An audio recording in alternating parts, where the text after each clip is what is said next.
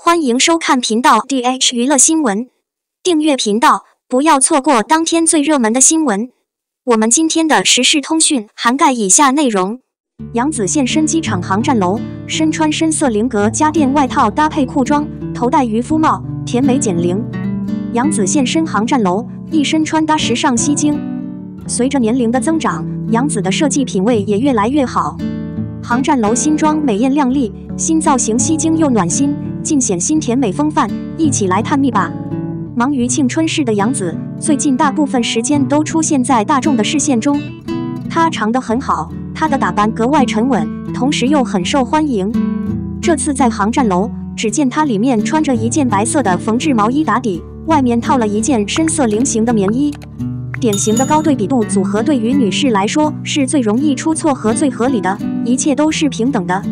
冬天穿衣要考虑的主要是保暖，大家最好的穿衣选择就是棉质羽绒服，杨紫也是类似的。她是一个不可否认的大小姐，不会为了内在的身材而刻意穿一些奢侈的衣服。显然，她自身的人气也相当高，一直以来都是靠自己的努力说话，并不介意自己的私服风格会不会出圈。下半身搭配了一些裤子，直筒裤更加宽松，可以同步改变腿部状态。现在的杨紫瘦了1吨，看起来特别娇嫩，身高167厘米，在小姐姐中属于中上等水平，加上有特色的衣架，什么都好找。没错，脚上的鞋子同样是深色的，简单的重复了棉衣的颜色，格外赏心悦目。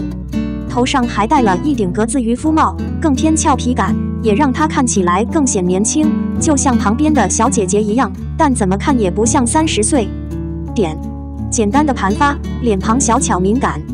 不管怎么说，披了个罩子也挡不住她大方的个性。金属轮廓的眼镜为造型增添了几分书香与创意。背着小麻袋在航站楼里闲逛，回程的节奏非常之快。杨紫现在越来越会穿了，简单的私服也可以很可爱。何况她挑的东西也非常直白，在她的配合下，造型真是时髦又诱人。事实上，五官俊朗，身材好，性情好，绝对配得上艳丽的容貌。杨紫是出道的小明星，她在娱乐圈红了无数年，给大家带来了一些华丽的艺术品。大家都比较喜欢她的影视作品，真实质朴，恬静率真。这次她的机要风格，你怎么看？央视春晚路透，杨紫兴奋挥手，吴磊红大衣富贵，周深回答弹跳。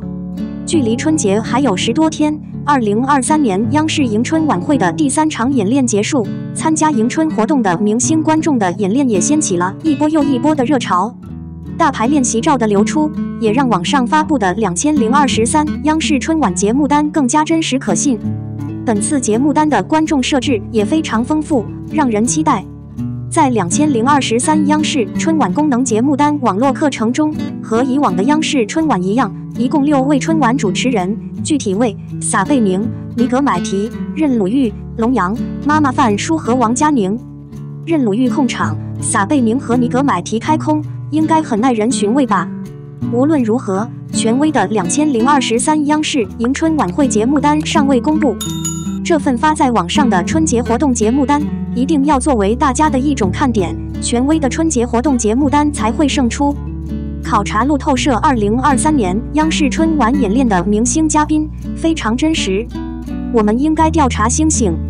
杨紫当之无愧的女明星，虽然她装备齐全，压得严严实实，但真正了解杨紫身材的粉丝还是能第一时间在团里看到。不管图像是否不能被矿石遮蔽，性格和身材程度完全说明了一个现实：大牌和普通人真的有一道墙。可以看出杨紫瘦了一些，穿上大羽绒服显得更加谦虚了。听到粉丝的呼喊声，杨紫同样第一时间转身冲着粉丝挥了挥手。杨紫和粉丝的双向激增，太宠了。在网传的迎春晚宴节目单中，杨紫首秀，她与万茜、易旋律和吴磊等明星一起完成了主要节目。从明星练习路透来看，这个节目的有效性是完美的，因为万茜、易旋律、吴磊等人都有练习路透。女明星万茜同样是五花八门，穿着一件格外洒脱的羽绒服，眉眼却让人一眼就认不出来，让人不费吹灰之力。万茜的侧颜真的很壮观，无论是脸型还是身材，都是绝妙的比例。一道光芒袭来之时，惋惜的头发已经是光彩夺目了。女明星伊芙蓉也十分显眼，不管她有没有露2只眼睛，总能看出她是她自己。Melody Yu 的一般着装中规中矩，大方得体，扎起的头发俏皮又妩媚，内搭灰色条纹的灰色羽绒服，让她的构图好白啊。此外，男星吴磊是全团最有魅力的存在，一身红色外套让人难以忽视。虽然只是练习，但吴磊其实一直保持着自己的完美。西装、衬衫、领带、牛皮鞋，尽显男星的品味。每一部都是狂风大作，富丽堂皇，真是精致。在网上流传的迎春晚会节目单中，何广智、徐志胜等人的电视节目是第3期节目，其中几位同样有路透社的实习，喜欢联合节目的朋友不要错过。歌手的做法也很多，我一直在想，会不会有人说这里有你喜欢的人？车里有胡夏忠实的打招呼，眼眶有些发红，不知道是熬夜了还是冻僵了，让喜欢胡夏的粉丝们有些心烦。胡夏虽然穿得多，但从袖子上可以看出，他穿的是一件普通的西装，下摆略带红色，显得格外的活泼。或许这就是胡夏的春节造型。还有化妆很厉害的主唱谭维维，很多人可能都听过他的曲子。只见谭维维一身白色皮草，奢华至极，听到有人叫他似乎有些莫名其妙，扭头挠了挠脸。眼下谭维维被粉丝抓到了，看得出她的化妆品格外敏感，眼前的巨大光彩应该是舞台化妆品。主唱徐旋律只是一个背影，却透露出一股绝望之气，书生信不信由你。周深的油画风格在不同的艺术家中是独一无二的。众所周知，他已经准备好绕过他的身体。虽然他个子小，但为了回应粉丝的呼声，他还跟着蹦蹦跳跳，真是太好玩了。周深自保能力强，入伍后戴上了面纱。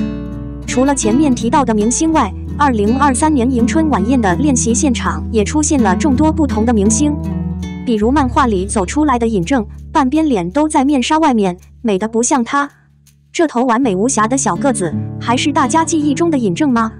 从路透图来看，尹正似乎瘦了很多，而且看起来减肥的格外成功。还有走在设计前沿的苏有朋，深色系和绿色系非常流行，戴上墨镜酷酷的。还有女明星张雨绮，扎着双猪尾，头发上扎着兔子和胡萝卜，总之太萌了。最亲爱的搞笑艺人陈腾和李妈妈也现身春晚活动现场。尽管陈腾的路透是一片雾蒙蒙的，但这张圆脸就是陈腾。李妈妈身穿一件银色长款外衣，从头到脚都合身的无可挑剔。这是保持安静的真正伟大的工作。的确，隔着封面，他都能感觉到李妈妈的笑容。看来陈腾和李妈妈要聚在2023年央视春晚的舞台上了，期待他们的作品。此时还没有看到3个小家伙。早些年，易烊千玺、王俊凯、王源都会登上春晚的舞台。我一直在想，2023央视春晚的舞台上会不会有他们？你说你期待哪颗星？02偶遇肖战，网友直呼高大帅气，粉丝解说欲罢不能。在接下来的几个月里，肖战一直在拍摄新剧《阳光与我同在》。他出现在没有卫星电视台在跨年晚会节目中倒退了一段时间。节目刚发的时候，主动追求不曝光很多路透，所以粉丝很少有机会见到肖战。在这段时间里，从各方面来看，他的投篮命中率越来越高。前2天有爆料称肖战连续几天录到很晚。近日有网友表示，他是在打迪斯科的时候认识肖战的。他同样将真实的人描绘成高大迷人。虽然他不是追星族，但他要陨落。粉丝看到后直呼是圣央不是肖战。这2年，肖战的知名度越来越高，也有了一定的承受能力。从他播出的众多作品中可以看出，信息量非常大，作品的质量也非常好。肖战一行人在选剧本的时候也是格外的严苛，他们会考虑这份工作是否适合肖战本人，他是否能推理出这份工作的实质。随后，肖战并没有急于拍摄如此大量的剧集，而是挑选了几家与之合作的门店。他的很多作品在流传之前就已经名声在外，在拍摄开始的时候就已经非常有名了。肖战的搭档一直默默无闻，从录制到结束不会有太多的事情发生。路透社的开放性，这2天有消息称肖战的新节目有迪斯科的背景。此次爆料的网友应该同样是录制《阳光与我》的另一位艺人。他说他和肖战很亲近，而且他还强调肖战本人身材高挑，身材修长，皮肤状态也非常棒。拍摄过程中，肖战冲他咧嘴一笑，他也觉得无比的欣慰。他还戳了戳，虽然好看不能当他吃的，不过和肖战跳了一晚上的舞池后，他真的无论如何都不觉得饿。看到这条消息后，评论区的粉丝们都流下了极度的泪水。能够以好的方式见到肖战，现在是大家期待的事情。这位网友可以选择和肖战一起跳舞，看来粉丝们真的不能考虑。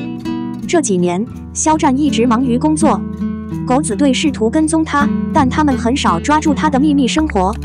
顺带一提，肖战被拍到吃火锅或者逛街，不过都是隔离或者和工作人员在一起。每次肖战有恋情或尴尬被揭穿，狗子都会协助解释，粉丝追问，狗子会极力否认。评论区里除了羡慕之外，还有另一种声音，粉丝纷纷站出来解释，这是因为肖战合作录制只是招揽人，假设是私下，估计他要有机会跳迪斯科是有挑战的。所以大家也都在强调，真正打碟的是盛阳，不是肖战，粉丝的警惕也是有道理的。肖战自成名以来就不断被封号，他的消息多长时间风起云涌，稍不留神就会被劈成碎片。如果你不强调工作的必要性，却看到肖战动了，很可能会有别有用心的人吵架并利用。所以越来越多的粉丝养成了这种倾向，他们会对待一切小心翼翼，虽然会有些烦人，但足以保证肖战不会受到伤害。我们的新闻部分文此结束，欢迎把你们的想法留在评论区，大家一起讨论一下。欢迎，也别忘了帮我点个赞加关注谢谢大家。